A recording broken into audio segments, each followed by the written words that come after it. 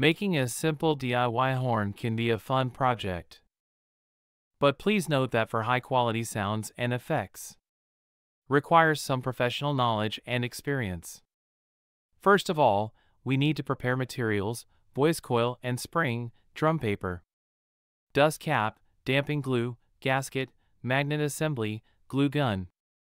Base and frame: we place the speaker base and frame in the appropriate position of the magnetic steel.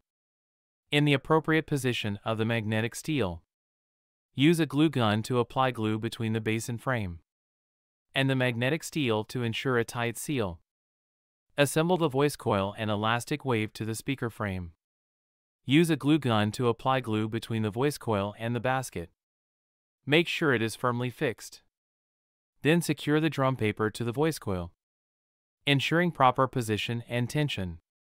Use a glue gun to apply glue between the edge of the drum paper and the voice coil. Make sure the connection is secure. Then place the dust cap above the voice coil. Use a glue gun to apply glue between the dust cap and voice coil. Make sure it's fixed. Don't forget to apply a layer of damping glue at the appropriate location inside the speaker box to reduce resonance and vibration between speaker driver and speaker box, and add spacers where appropriate to ensure proper sealing and isolation between speaker driver and speaker box, and add spacers where appropriate to ensure proper sealing and isolation.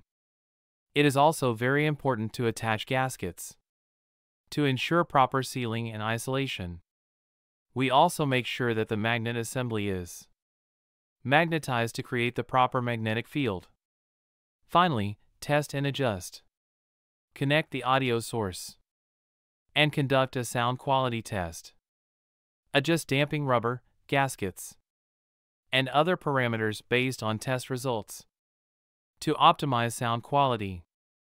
A complete speaker is ready. Our program is coming to an end. If you have any questions, please leave us a message in the comment area.